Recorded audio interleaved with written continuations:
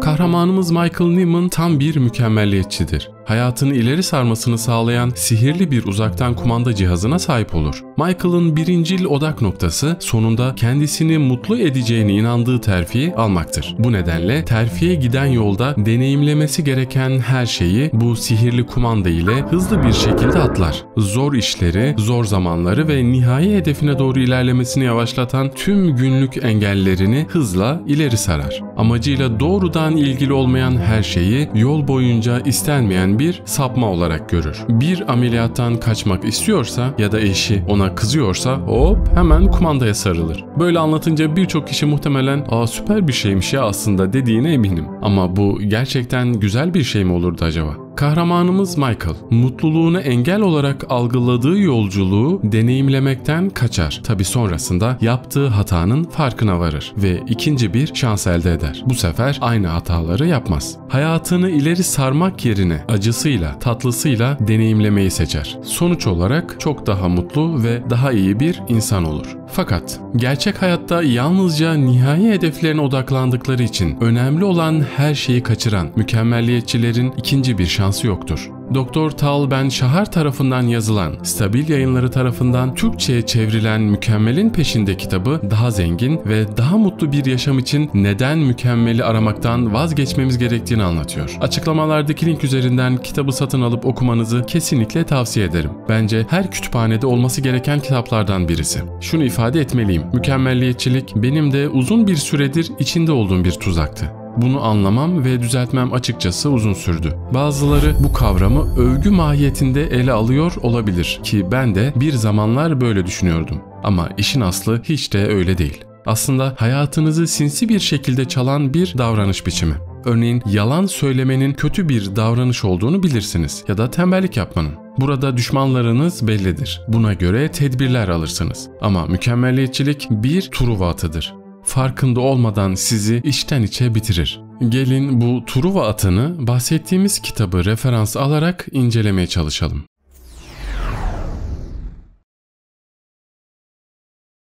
Önce başarısızlığa ilişkin bakış açımızı değiştirmeliyiz. Kimse başarısız olmak istemez. Ancak normal bir başarısızlıktan kaçınma ile yoğun bir başarısızlık korkusu arasında bir fark var. Başarısızlıktan kaçınma bizi gerekli önlemleri almaya ve başarıya ulaşmak için daha çok çalışmaya motive eder. Buna karşılık yoğun başarısızlık korkusu genellikle bizi engeller ve başarısızlığı o kadar şiddetle reddetmemize neden olur ki gelişmek için gerekli riskleri alamayız. Başarısızlık yaşamın kaçınılmaz bir parçasıdır. Yürümeyi düşerek, konuşmayı agulayarak, basket atmayı ıskalayarak, karenin içini renklendirmeyi kutunun dışına taşırarak öğreniriz. Her başarılı yaşamın arkasında başarısızlık yığınları vardır. Başarısızlıktan yoğun bir şekilde korkanlar potansiyelinin altında kalır. Ya başarısız olmayı öğreniriz ya da öğrenmekte başarısız oluruz. Hayatınızda sürekli olumlu duygularla yaşamanız zaten mümkün değil. Bunu başaranlar ya ölüler ya da psikopatlardır. Olumsuz duyguları zaman zaman deneyimlemek aslında iyi işarettir. Çünkü acı veren duygular insan olma deneyiminin kaçınılmaz bir parçasıdır. Paradoksal olarak kendimize acı veren duyguları deneyimlemek için izin vermediğimizde mutluluk kapasitemizi sınırlamış oluruz. Yani acı veren duyguları reddetmek, insanlığımızı reddetmek gibi bir şey. Mükemmeliyetçiliğin olumsuz etkilerini etrafımızda ya da çoğu zaman içimizde görürüz. Alışılmışın dışına çıkmayan, deneyimi bırakan ve böylece öğrenme ve gelişme yeteneği azalan insanlar. Küçük çocuklardan üniversite öğrencilerine, hatta hayatın sonbaharına yaklaşmış insanlar bile bu döngünün içine hapsolmuşlardır. Çoğunlukla başarılarımızdan daha çok başarısızlıklarımızla gelişip olgunlaşırız. Yani zorluklarla baş etmek ve başarısızlık riskini göze almak gerekiyor. Başarısızlıkla başa çıkma konusundaki genel özgüvenimiz ve kendi yeteneğimize olan inancımız başarısız olduğumuzda güçlenebilir. Çünkü her zaman korktuğumuz canavarın, yani başarısızlığın düşündüğümüz kadar korkunç olmadığını anlarız. Doğrudan yüz yüze gelindiğinde başarısızlık çok daha az tehdit edici bir hale gelir. Başarısızlık korkusuyla ilişkili acı genellikle gerçek bir başarısızlığın ardından gelen acıdan daha yoğundur. Tarih boyunca en başarılı insanların aynı zamanda en başarısız olanlar olması tesadüf değildir. İcatlarından biri üzerinde çalışırken 10.000 kez başarısız olduğu kendisine hatırlatıldığında Edison, başarısız olmadım, işe yaramayacak 10.000 yol buldum demiştir. Michael Jordan hayranlarına kendisinin de bir insan olduğunu şu sözlerle anlatmıştır. Kariyerimde 9.000'den fazla atış kaçırdım. Neredeyse 300 oyun kaybettim. 26 kez maçı kazandıracak atışı yapacağım konusunda bana güven duyuldu. Fakat kaçırdım. Hayatımda defalarca kez başarısız oldum. Bu sayede başarılıyım. Evet, başarısızlığın başarı ile ilişkisini kavramak önemli. İşte mükemmeliyetçinin bu başarısızlık merdivenini sindirmeden varış noktasına olan takıntısı ve yolculuktan keyif alamaması sonunda arzusunu ve motivasyonunu baltalar. Böylece başarı için gerekli olan sıkı çalışmayı ortaya koyması daha az olası hale gelir. Pek çok araştırma mükemmeliyetçiliğin ertelemeye ve pasifliğe yol açtığını göstermektedir. Kendi kendine denemezsem başarısız olamam diye düşünür. İşin kendisinden kaçınırsa doğal olarak başarısız olamayacaktır. Bununla birlikte mükemmeliyetçi başarısızlık olasılığını engellemeye çalışarak elbette başarı olasılığını da engelleyecektir. Tabii şunu ifade etmekte fayda var. Mükemmeliyetçilik bazı yönlerden faydalı olabilir. İnsanları çok çalışmaya ve yüksek kişisel standartlar belirlemeye teşvik edebilir. Fakat burada bir ayrım var. Psikologlar uyumlu ve sağlıklı olan pozitif mükemmeliyetçilik ile uyumsuz ve nevrotik olan negatif mükemmeliyetçilik arasında bir ayrım yapıyor. Kitapta negatif mükemmeliyetçiliği basitçe mükemmeliyetçilik ve pozitif mükemmeliyetçilikten ise optimalizm olarak bahsediliyor. Yani kaliteli bir hayat için ideal olan optimalist bir yaşam. Mükemmeliyetçi ve optimalist arasındaki temel fark birincisinin esasen gerçeği reddetmesi, ikincisinin ise kabul etmesidir. Mükemmeliyetçi herhangi bir hedefe giden yolun ve aslında tüm yaşam yolculuğunun doğrudan, pürüzsüz ve engellerden arınmış olmasını bekler. Kaçınılmaz olarak böyle olmadığında, örneğin bir görevde başarısız olduğunda veya işler tam olarak istediği gibi gitmediğinde aşırı derecede hayal kırıklığına uğrar ve başa çıkmakta zorlanır. Mükemmeliyetçi başarısızlığı reddederken optimalist başarısızlığı yaşamın doğal bir parçası olarak görür. Hatta başarıyla ayrılmaz bir şekilde bağlantılı bir deneyim olduğunu bilir. İstediği işi bulamamanın veya eşiyle tartışmanın dolu dolu, tatmin edici bir hayatın parçası olduğunu anlar. Click filmindeki Michael gibi hayatı hemen ileri sarmak istemez. Bu deneyimlerden öğrenebileceğini öğrenir. Daha güçlü ve daha dayanıklı hale gelir. Dediğimiz gibi optimalisti mükemmeliyetçiden ayıran şey optimalistin gerçeği kabul etmesidir.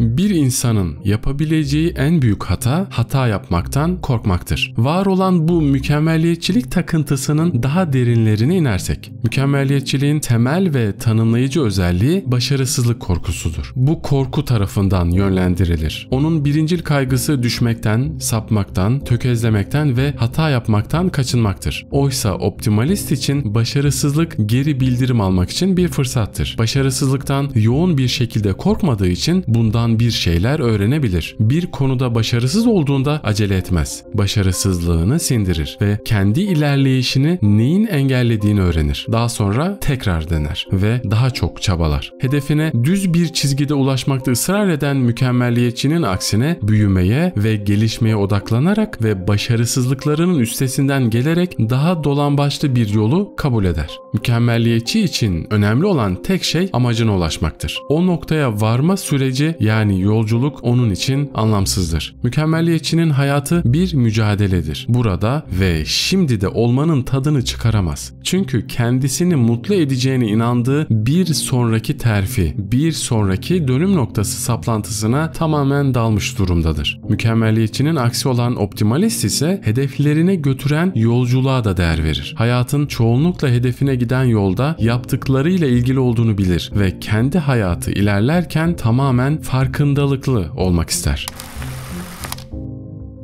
Tabii bir de işin hiçbir şekilde eleştiriyi kabul etmeme hali var. Başarısızlık olgusunun mükemmeliyetçi bir insan tarafından reddedilmesinin temel nedeni esasında kişinin kusurlarının ortaya çıkacağı korkusudur. Eleştiri söz konusu olduğunda da yaşanan şey bu durumla benzerdir. Mükemmeliyetçi her eleştiriyi neredeyse bir felaket olarak algılar. Bu yüzden eleştirildiğinde genellikle son derece düşmanca davranır. Bir eleştiriden bir şeyler öğrenip öğrenemeyeceğini değerlendiremez. Çünkü kusursuz görünmeye çalışır. Asıl kaygısı haklı olduğunu kanıtlamaktır. Optimalist ise aksine önerilere açıktır. Geri bildirimin değerini bilir. Kusurlarının belirtilmesinden hoşlanmasa da kendine bundan ne öğrenebileceğini ve nasıl gelişebileceğini sorar. Tabi burada eleştirinin de mantıklı olması şerhine düşelim. Mükemmeliyetçi başkaları için olduğu kadar kendisi için de son derece sert olabilir. Hata yaptığında, başarısız olduğunda kendisini affetmez. Optimalist ise başarısızlıkları söz konusu olduğunda çok daha anlayışlıdır. Kendini çok daha affedicidir. Mükemmeliyetçi hayatının her yönünü kontrol etmeye çalışır. Çünkü kontrolü biraz da olsa bırakırsa dünyasının başına yıkılacağından korkar. Bir mükemmeliyetçinin hayatı sonsuz bir mücadele içinde geçtiğinden başarının keyfi kısa sürer. Başarılardan ziyade başarısızlık üzerinde durmaya daha yatkındır. Çünkü bir hedefe ulaşmayı başardığında hemen bir sonraki hedefe odaklanır. Ona ulaşamazsa ne olacağı hakkında endişelenmeye başlar.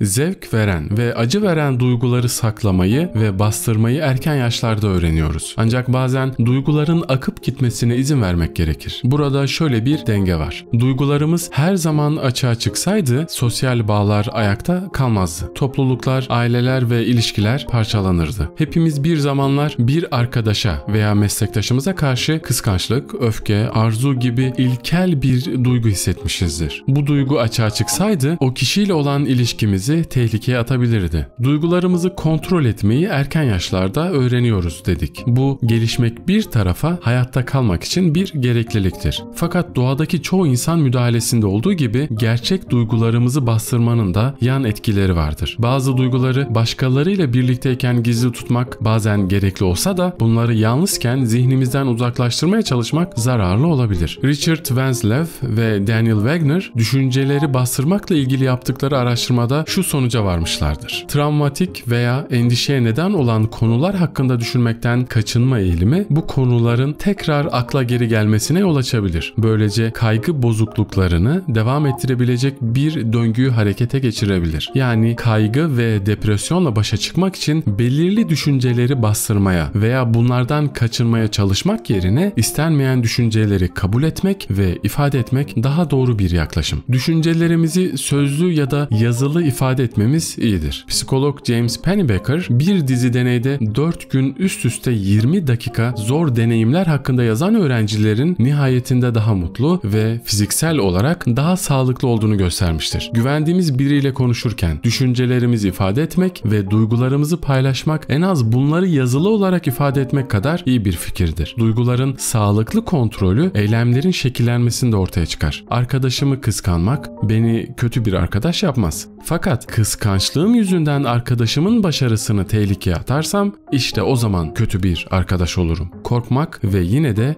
cesur davranmak. Kıskanmak ve yine de yardımsever olmak. İnsan olmayı kabul etmek ve insanca hareket etmek. İnsanız ve insanca duyguları yaşamamız gayet doğal. Peki ya acıyı, hüznü nasıl değerlendirmeli? Ermiş isimli kitabında Halil Cibran her üzüntü yaşadığımızda neşe kapasitemizin nasıl arttığını şu şekilde anlatır. Neşe maskesi düşmüş kederdir. Tıpkı içinden kahkaha fışkıran kuyunun gözyaşıyla dolu olması gibi. Başka nasıl olabilir ki? Keder benliğinizi ne kadar derinden zedelerse neşeniz de o kadar çok olur. Colin Murray Parks yasla ilgili çalışmasında eşlerinin ölümünden sonra duygularını ifade etmeyen kadınların eşlerini kaybettikten sonra yıkılan kadınlara göre nasıl daha uzun süreli, daha şiddetli fiziksel ve psikolojik semptomlar yaşadığını anlatır. Bir acıdan ancak onu sonuna kadar deneyimleyerek iyileşiriz. Hepsinde kabul etmek var. Yaşanan duygunun farkında olarak bastırmadan kabul etmek. Son zamanlarda çokça popüler olan bir terim. Mindfulness. Yaptığımız şeyin tamamen farkında olmak ve şimdiki anı yargılamadan kabul etmek demek. Mindfulness iyi, kötü veya çirkin deneyimlerinizin her anının tam anlamıyla var olmasını içerir. Burada önemli nokta duygunun kendisini reddetmemeye dikkat ederek rahatsız edici duygulara verdiğimiz tepkileri yok etmektir. Duyguları düzeltmeye çalışmak yerine onlarla birlikte var olmak önemlidir. Mükemmeliyetçi olmanın bir diğer sorunu başarıyı takdir etme yetisinden uzak olmasıdır. Birçok mükemmeliyetçi başarıyı takdir etme ve bundan zevk alma konusunda sorun yaşar. Asla tatmin olmayarak başarıyı göz ardı etmenin panzehri başarıyı kabul etmeyi ve takdir etmeyi öğrenmektir. Zengin, sağlıklı, ünlü ve muhteşem olmalarına rağmen mutsuz olan bir sürü mükemmeliyetçi var. Psikolojik sağlamlık üzerine çalışmalarında Karen Rivich ve Andrew Schott gerçekliğin küçük bir kısmına odaklanırken geri kalanını görmezden gelmekle ilgili olan tünel görüşü kavramını ortaya koyuyor. Örneğin dersinize katılan 20 öğrenci varsa ve bunlardan biri uyuyorsa sınıftaki diğer tüm öğrencileri dışarıda bırakarak dikkatinizi sadece uyuyan o bir öğrenciye odaklıyorsanız bu tünel görüşüdür. Tersine eğer 19 öğrenci uyuyorsa ve sadece biri söylediklerinizi dinliyorsa bir öğrencinin dahi olması nedeniyle dersinizin başarılı olduğu sonucuna varmak da bir tünel görüşüdür. İster olumlu, isterse de olumsuz bir odaklanmaya ulaşsın. Tünel görüşü gerçeklikten kopmakla ilgilidir. İşte mükemmeliyetçinin aslında meşgul olduğu şey tünel görüşüdür. Hayatındaki iyiyi göz ardı edip kötüyü merkeze almak. Dikkatinizi ve zamanınızı daha fazla almamak için videoyu burada bitirmek istiyorum. Aslında kitapta not aldığım bazı önemli noktalar daha vardı. Belki başka bir içerikte onlara yer verebiliriz. Eğer devamını istiyorsanız yorumlara yazabilir ya da anlayabilmem için bir beğeni bırakabilirsiniz. Son olarak bu kitaptan aldığım en önemli tavsiyeler şunlar oldu. Beklemeyin. Kusursuz olmasa bile sadece yapın. Verdiğiniz zaman alırsınız. Kusurları kabul etmek, onlara boyun eğmek anlamına gelmez. Mutluluk ve başarı için ne çok kolay ne de çok zor olan faaliyetlerde bulunmamız gerekiyor. Yeterince zorlanmazsak sıkılırız. Hedeflerimizde çok iddialı olursak endişeli oluruz. Büyük umutlar ve beklentilerle sert gerçeklik arasındaki dengeyi bulmak genel olarak sağlıklı bir şekilde hedef belirlemenin en iyi yoludur. Halihazırda sahip olduğunuz bir hedefi düşünün ve gerekirse bunu hem ulaşılabilir hem de zorlayıcı olacak şekilde değiştirin. Sizi zorlayacak ve aynı zamanda gerçekçi olacak hedefleri belirlemek önemli. Duygularınızı bastırmayın. Sadece verdiğiniz tepkileri kontrol etmeye çalışın. Acı elbette istenmez. Ancak geldiğinde onu kucaklamayı bilin. Mutluluğumuzun kalitesini bir yönüyle çektiğimiz acılar belirliyor. Belirli bir neden olmadan yürüyüşe çıkın. Şehrin nabzını, bir köyün sakinliğini, denizin genişliğini veya ormanın zenginliğini hissederken acele etmeyin. Yürümeyi düzenli bir ritüel haline getirin. Kitapta geçen güzel bir hikayeyle bitirmek istiyorum. Bebeklik çağından itibaren kör, sağır ve dilsiz olan Amerikalı pedagog ve aktivist Helen Keller'ın ormanda uzun bir yürüyüşten yeni dönen bir arkadaşı hakkında kaleme aldığı bir hikayesi var. Keller arkadaşına ne gözlemlediğini sorduğunda arkadaşı özel bir şey yok diye yanıtlar. Bu cevap üzerine Keller şunları yazar. Gözlerinizi yarın kör olacakmış gibi kullanın. Yarın sağır olacakmış gibi seslerin müziğini, bir kuşun şarkılarını, bir müziğin güçlü tınılarını duyun.